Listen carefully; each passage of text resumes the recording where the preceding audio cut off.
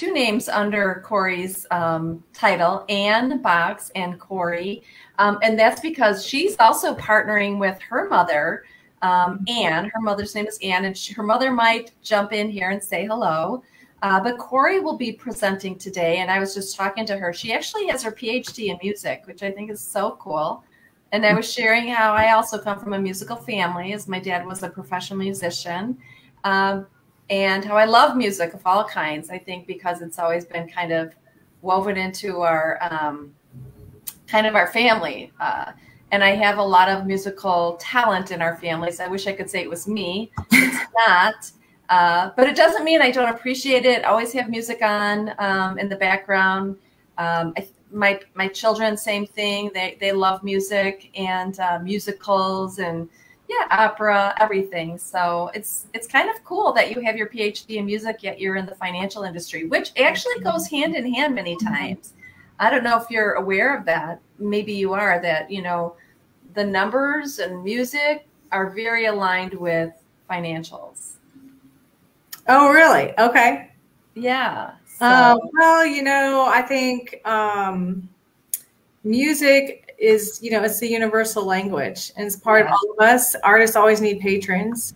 Use all sides of your brain. And in finances, I feel like you also use all sides of your brain, especially working with people. You're going to use your creative side, but then also your analytical side. So you're going to use both sides of your brain in this business too. So like thinking of creative ideas to help people, but then also, okay, now what do the numbers say? So anyway, that's so cool. You know, performers are nothing without patrons. So we need and I'm so glad that now that we're open and Broadway's back and everybody's coming out of the woodworks, and they're so excited to see the talent again. I know a lot of it went virtual and online, which was super cool.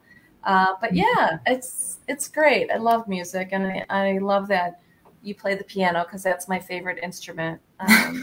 I'll tell my sister Ginger sometimes, come over and play a song for me, or my sister Julie, play a song for me so I can hear the music. And you know, it's funny when I see musicians, I love to watch their fingers on the keyboard. I think that's fascinating. So yeah, just insights. Yeah. But today we're talking financial. So we want to welcome everyone out in our Facebook group to Purse Strings, where we provide free online tools and resources so that women have a one-stop shop, a place to go to learn whatever they need to know. They have a question about thinking about buying a house, thinking about getting married, you know, I'm getting closer to retirement, need to really deep dive, look at my monies to know how I'm going to survive, whatever it might be. You know, I have, you know, like Maggie, don't own anything. I have a little bit of debt, but, you know, like different age ranges, we have different financial challenges. But so Purse Strings also provides skilled financial professionals like Corrie, who are there to help women make smart financial decisions and work in partnership with them so that they can live a life that's financially fearless. We search for or only have referrals of those financial professionals, whether they're realtors or financial advisors or insurance professionals, attorneys, lenders. Anytime a woman has to make a substantial financial decision, we want to make sure we have the right professionals she can access and have on her financial team here at Purse Strings. That's great. You're going to go on mute because you got drilling in the background. I do. Sorry about that. All right. Well, we're so excited to have you on today, Corrie. I'm going to give I'll give a little intro to you and then let you get started. So like we talked about, Corrie has her PhD in music education, and then she realized educating individuals and business owners about their financial health would make a bigger impact on people's lives. But music does make a big impact. It's true. She'll help you plan today that will make an impact of tomorrow. She likes to share knowledge that she wished that she knew 20 years ago. And 20 years from now, you'll be glad that you know. So either, you know, for your family, your first home, you're trying to build a business, she can help you reach those dreams. So with that, Corrie, I'll give you the floor. Thank you. And thank you so much, Barbara and Maggie, for bringing me on. I really appreciate the opportunity. And women and money. There are numerous books with a lot of statistics about aspects of women and finance. And, you know, they say on the negative side, women are less confident about money decisions and the income gap. Women make better investors. So that's on the positive side. Women make better investors. Yet all the statistics don't really tell us the story about the women behind the statistics. So if you want to go ahead and go to the next slide. The stories told below are composites. So I'm going to be telling you stories that are composites. They're not the actual stories. I've blended stories from people I know or clients, so to protect their privacy. But all of the women are amazing. They have big hearts and they work hard every day to make a difference. They're beautiful, they're brilliant, they're smart. Why do they have anxiety about money? And what can they do to keep their anxiety, to keep from being anxious, so that they can say, I have a little money on my own. I will be okay. I got this. Now let's first talk about Maria. Maria is a woman in her 70s. Her husband passed away a few years ago, and her husband was a doctor. He built up a good nest egg. She has a nice home. He built up she has $1 million in the bank, and yet, or $1 million in her investment products. And yet she's still lying awake at night, wondering and anxious about running out of money, or her daughter running out of money. So Maria, she goes to her financial professional, and she has her financial professional tell her over and over different ways until she gets it. And I think what I want to tell Maria is, Maria, you got this. You can do this. Your husband worked all those years. You were working too, by the way. I was going through this and my husband said, well, she was working at home too. She was working just as hard. So I was appreciative of my husband for validating that, you know, just because you're not earning money, earning monetary value, you are contributing to the family. Because if you are at home, whether you're man or wife, whoever's staying at home, you are, you know, taking care of the home, making sure you have food, making sure you're there when the repair guys come, helping out around the house. I mean, it's a full-time job. So you're earning money, just not, there's no transaction. But anyway, you're smart enough to do this, Maria. You got this. And you can understand the products that your husband chose. You can understand how they work and how they benefit you. For some people, knowledge is power. But for you, knowledge means security. It means you can rest easy when you go to sleep at night. So Maria, you got this. Our next woman that I want to talk about is Linda. Linda is a woman in her 40s. She and her husband have 5 children. The oldest is in high school and the youngest is an active toddler. Linda's children are all unique and wonderful. They keep her busy. They keep her running. And Linda's husband works as a project manager. He works long hours, and he has just enough time to come have a little dinner and help get the kids to bed. Now, Linda's spending more of the money and she enjoys finding good deals, so she actually takes care of most of their daily budgeting. And Linda was an interior designer in her past life, and she's been preoccupied, though, with raising children and doing all that, remodeling their house. And now that the kids, though, are starting to go to school, she thinks, well, maybe I can do something else. Maybe I can start rebuilding my business as an interior designer.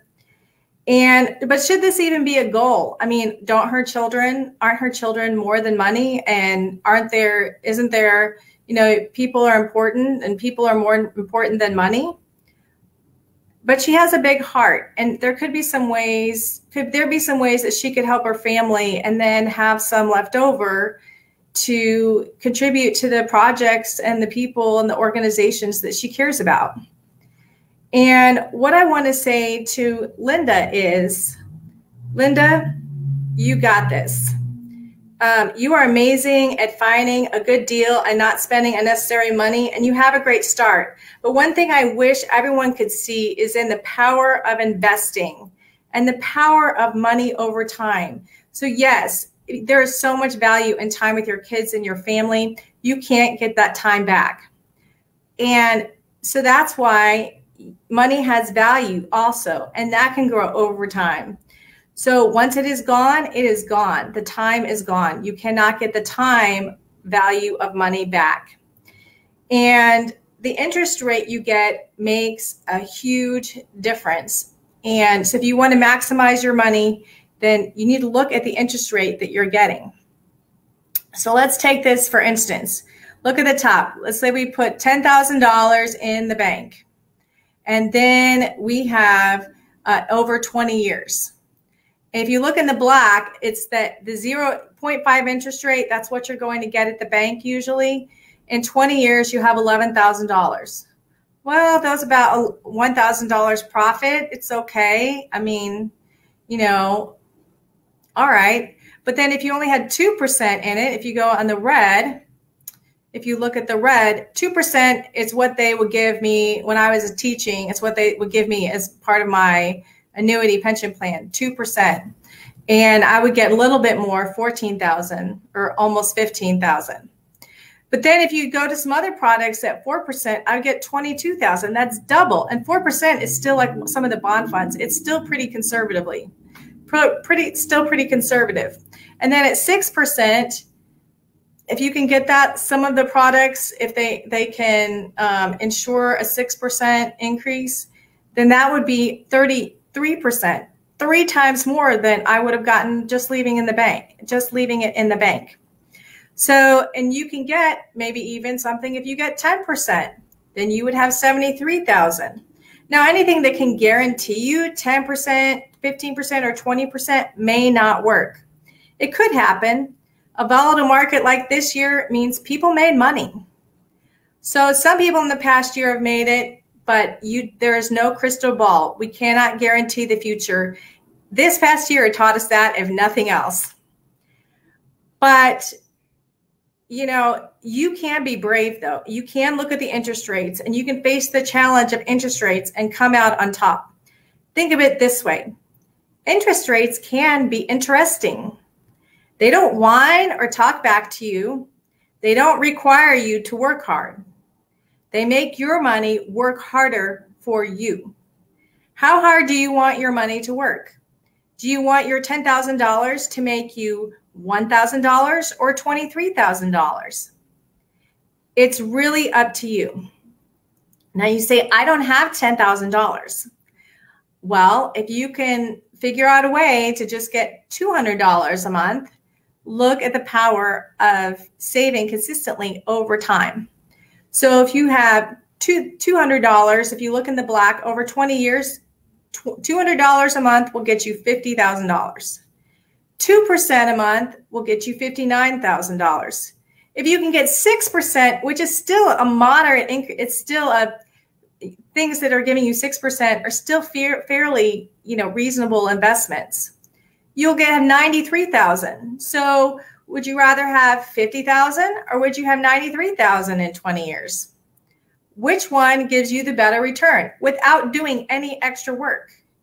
You just have to take the jump and learn about and put it in the product that is going to give you the best interest rate over time. So these little things like interest rates, they matter. Extra money later on will give you choices for you and for your family. Choices to help the world in a better place in ways that you think is important. And yes, you need to take care of your family, and you and your partner or spouse or whoever you're doing life with, you need to take care of the family because no one else is going to take care of your family better than you. And yet, if you can take care of your family and then have a little bit left over to invest in projects and nonprofit organizations and help solve some problems that you believe in, you can leave a legacy that will live on long after you. So just think about that. Investing in just a different interest rate will give you the power to make different choices later on that matter to you. Now let's talk about Christy. Christy is a woman in her 30s. She has 3 children and is divorced and has had to rebuild her life from scratch. And when she was separated from her husband knew how to do all of the money, everything online. Her husband knew how to do. So she didn't know how to do online banking. She had to hire a forensic accountant to find accounts for the divorce proceedings.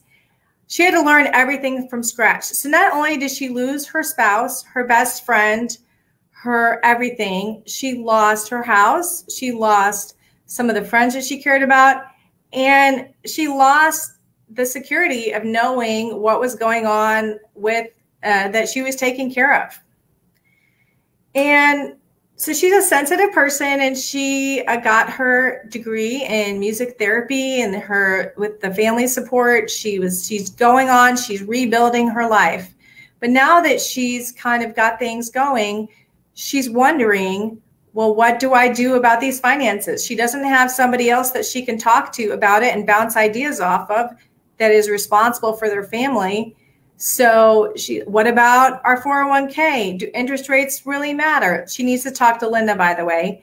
Should I get life insurance? How much should I get? Should I get it just for, taking care of the kids if something happened? Or should I get life insurance as investing? What are the choices, and how do I decide what to do about allocating all of the money and taking care of all that?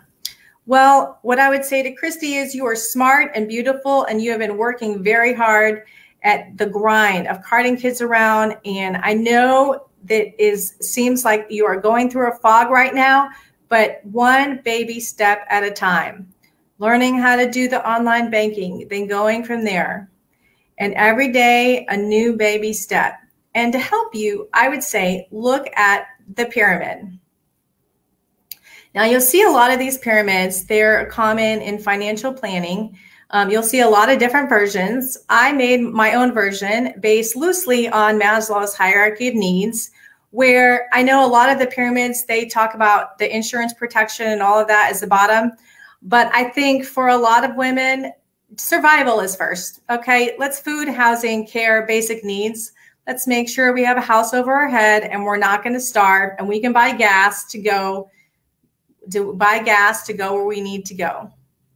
So survival is first. And a lot of times, the courts or other people will make sure that you have survival, but what about more than survival? What about thriving and growing?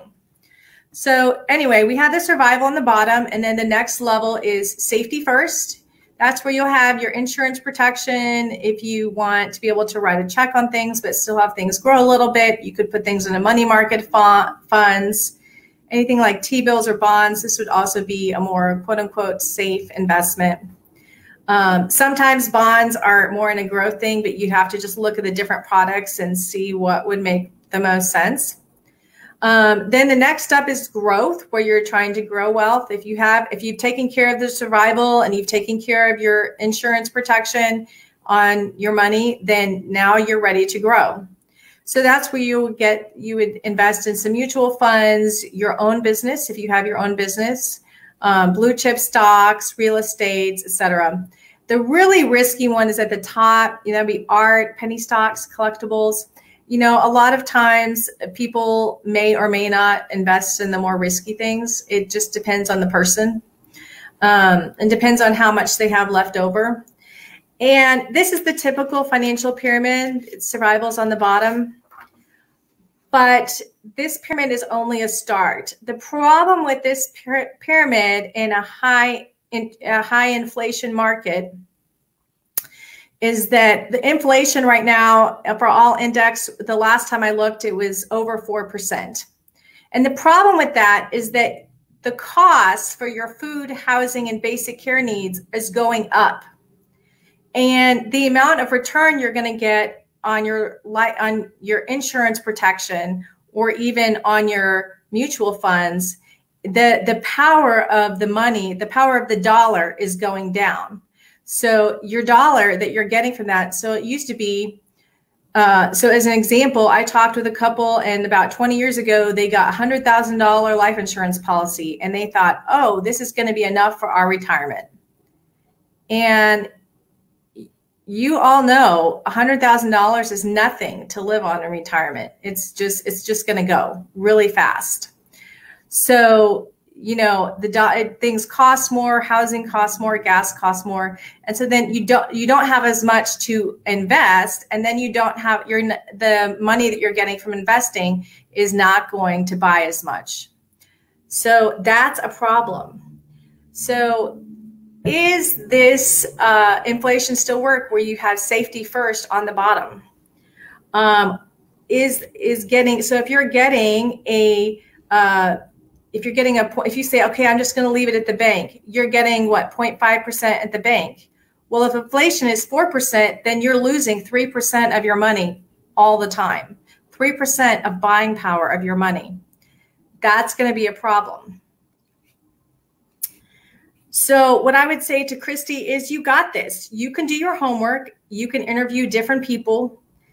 You can find the person that can help you build this problem. Find someone who can be there for you and your children. So not just someone who's going to be there and then leave next year. Not someone who's just kind of in and out. I'm going to make my money and leave the business. Find someone who's going to stay the course and be your family advisor throughout the years. And find someone who will watch out for you and make sure that you get the best return on your investment. You got this. Today and tomorrow, it's scary out there. It's scary as hell. But by the grace of God, you got this. For all the women of the world, old and young, tall or short, married or single, all the women, you got this. The statistics say that, they say all these things about that we have to wait a long time, that we have to look at all the options, that we're more hesitant to jump in. But they also say that women are better investors. And is it so wrong to look at the long-term consequences of whatever choice you're making? No. Wanting security on your investments, is that so wrong? No. So yes, hedge your bets, but believe in yourself that at the end of the day, you got this. So anyway, that's what I had to share. And are there any questions? That was great, Corrie. I feel so inspired. Yes, we'd love anyone to write in any questions they may have. But there are a couple points I just wanted to touch on. I love, the point at the end about how women are actually better investors, because we do think things through, and we don't, one thing we always say is we don't always buy in one purchase. We go home, we like to think about it, then we come back to a person and, tell them what we're going to do.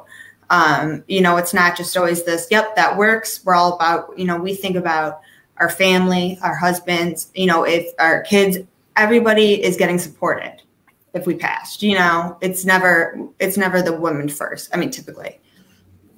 Mm-hmm. So, it's just interesting and how we do have to set up, come up to the table. Wow. And, and learn, and we can do it, it's great.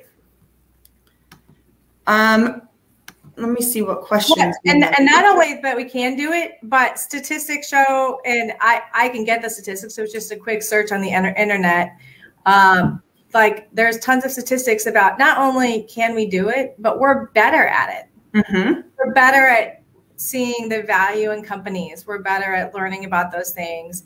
And it's only us who aren't believing in ourselves oh no, we can do this. And you're absolutely right. And there's so many more options that even go past that. I know this is a whole different topic, but like we did one about social responsibility. And it was so interesting that all the money that you're investing are helping the community. Like you can pick where they're going and help the community build fresher water or make more fresh water, whatever it may be, you know? And so it's like, well, you don't have that money and it's making more money. You're also helping the community, which is like, yeah, why not? You know, you just have to know your options and come to the table, which is great. So if you were to give, you know, one tip to get started, what would that be? Well, first, I mean, you're going to look at the bottom of your pyramid. If all of your money if you're living check to check, which, you know, we've all been there. So if you're living from paycheck to paycheck, then you're just taking care of the bottom of the pyramid. You can't really go up. So I would say, you know, see if there's a way you can either, you know, it's all about the balance sheet, all, you know, assets, liabilities. So if you're living paycheck to paycheck, then those are about even. So, but that's not going to give you a cushion. And that's when you get into trouble with, you say, well, okay, I don't have it. I got to pay on the credit card. So, but you got that. So try to, you know, you may have to do a little extra jobs or see if you can get a better deal on something, pay less for this, get a better deal on this. And then, you know, if you have children, you know, you're going to have to take care of then safety first. You're going to have to start with, you know, let's try a term life insurance policy. If you can get permanent, that's better, but you can't always afford it right away. So you could get like a term policy that could be then convertible to permanent later, which is great because then you don't have any extra underwriting. So, you know, so just baby steps, you know, try to get the term and then try to see how much you have left over. Now, the other thing I would say is if you do an extra side business, a lot of women do that, you know, they'll, you know, sell something or they'll provide extra services. You always got to have a little extra side gig. And the trick about that is have that go into a separate account so you don't even see it. And have that go now. And one way to start investing easy, like for the $200 a month or $400 a month, is to put that in a separate, either a mutual fund account or brokerage account. Then you want to try to find a mutual fund that doesn't have a ton of fees. And you want to find one that has a really good quality money manager. And so you're going to need to talk to a financial advisor about looking at that type of stuff to make sure, you know, it's not a ton of fees. It's a really good money manager, but put that in some kind of mutual fund or brokerage account so that sometimes you can even do it so that you can actually write checks on that account. So if you need the money, you can get it within 7 days or within, sometimes even now with all the electronic things they have, you can get the money instantly. Just depends on how you're setting it up. So the main thing right now is don't think of the savings in the bank as actually doing anything for you, because right now people are bleeding money. And if you didn't know that, you know that because every time you go to the grocery store, it costs more and more and more. Definitely been feeling that one for sure. It's definitely going up. We're seeing the gas prices go up and all that stuff. So if you're not investing aggressively, actually, I talked to a guy today and he was satisfied with his little 4% he was getting. And I just thought 3 or 4% he was getting with whatever he was doing. And he was just happy as a lark. And I thought, well, that's okay because you're just breaking even. Yeah, you're like, that's cute.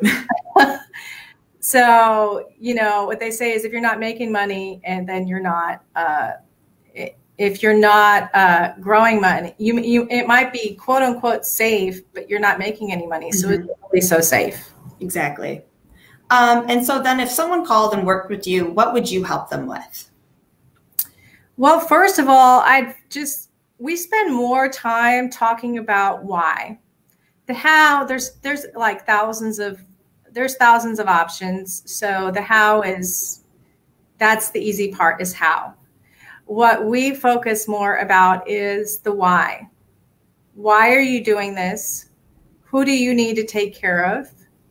And what do you want out of this at the end of the day? And when we talk about, and that's something people can do at home and think about before they even talk to anybody. What do I really want to be in 20 years? Where do we need to go? Who do I need to take care of? And I would say at the end of the day, to dream bigger than you think.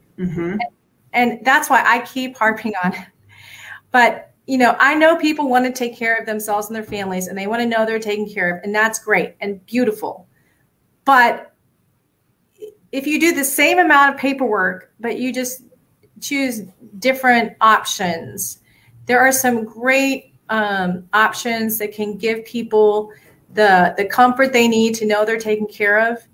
And yet, if you have a little left over at the top, you can do some amazing things in the world. So a lot of the nonprofit organizations are having a hard time because they're always, people just are not giving as much as they could. And, you know, you can either give it to Uncle Sam or you can give it to the charity of your choice. Personally, I think, you know, if we can make a little extra and then you have a little extra to give to the charity or the nonprofit of your choice, you can have say in solving some of our problems, because we have a lot of problems right now. But you can have a voice in saying what you want. And I think that's just the power of let's take care of the people in front of us. Yes, definitely. We always need to do that. But then where do we want to go from here? So I'd say mostly we focus on the what and the why and the who, and the how.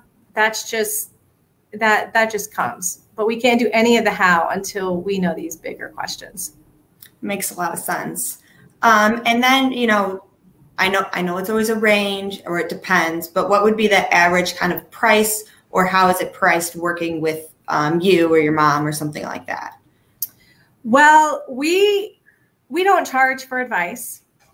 If people do investments or new business with us, there is, you know, some commission that is commission and fees that we charge. If they do business with us, there is some commission on it. It's normal commission that people get depending upon what product they get. But we could do, you know, years ago, my mom, Ann, did a financial plan for someone when she was working at a different company. And she printed out, it was a big book. And she said, but it was only about 2 pages about the client. And so she says, well, if people want to pay $1,500, I'll print them out a big book. But, you know, we would rather put that $1,500 to work for you. Let's put it in the bank, or put it in the product that you want to do, or let's put it invested, or whatever you want to do. So let's put that money to work for you. You know, we can write you want a financial plan? Great. We'll write it on a napkin. We'll give you a financial plan in like 15 minutes. It's not that hard. So that's something that we don't understand, because not everybody wants a big, full financial plan. Sometimes they just need a little piece of something, or a CPA will come to us and they just need us to do a little piece in the plan. So it just doesn't make sense. We're happy with our little commission that we get, and our clients are happy because they're making money. So they don't mind giving us a little piece because they're growing. So of course, no, I mean, we always believe everyone needs to have their commission. By all means, they are the professional. But, you know, it's always, nobody talks about it sometimes. So you're like, well, how much am I getting into? Like, is talking to her going to be $500 or is it 50? You know, it's never talked about. So, you know, bringing the numbers in really helps, which we appreciate that. So, you know, even just some assistance or some questions sounds like it'd be free, or, you know, you could help with some direction of where to go next, which is amazing. We really see it as a ministry. My dad was a pastor, and so we just really see what we're doing as a ministry. We're here to help people. If we can make a living in the process, great. But, we've been doing this. My mom, Ann, has been doing this since 1987. So has a lot of history with it. And she's just like, you know what? I'm not going to do a whole big book when only 2 pages are about the client. So I love that. That's great. How empowering your message was about women in any situation or any stage of life. You know, they are all dealing with different constraints or different worries, but at the end of the day, they got this. And moreover, once they start learning a little bit about the difference in compounding interest and how 1%, 2%, 3% more can really empower them, just making just that aha and making a difference in saying, instead of this investment, let's do that. And the understanding of inflation versus the impact on your savings. that concept in itself is very powerful in the decisions they make. So that was a great share. I appreciate that.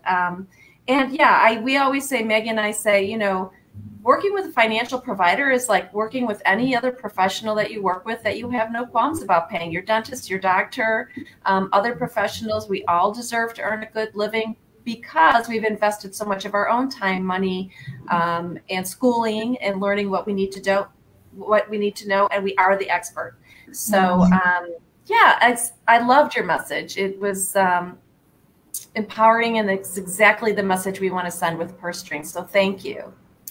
Well, thank you for the opportunity of bringing it on. It's so wonderful to have women who are like mine and just helping people just educate on giving people the financial education that, you know, and it's funny to me that we hold ourselves back. So, you know, it's like people say to me, oh, well, I let someone else take care of that for me, or I don't really, I'm like, hello. Yeah. It's your power. You got this. You just do it. Yeah. Money's your power. So great. Well, we really appreciate you coming on, Corrie. You can always reach out to Corrie at Adaptation Financial. She is one of our Purse Strings approved providers, so you can check her out on the Purse Strings website. Her email is also at the bottom here. And then tomorrow we will have the handout with an overview of this presentation. But if I were to take away one overview right now, it'd be that you got this. You got this. Yay. Thank you so much, Corrie. We'll talk later. Thank you, Corrie. All right. Thank you. Bye. Bye.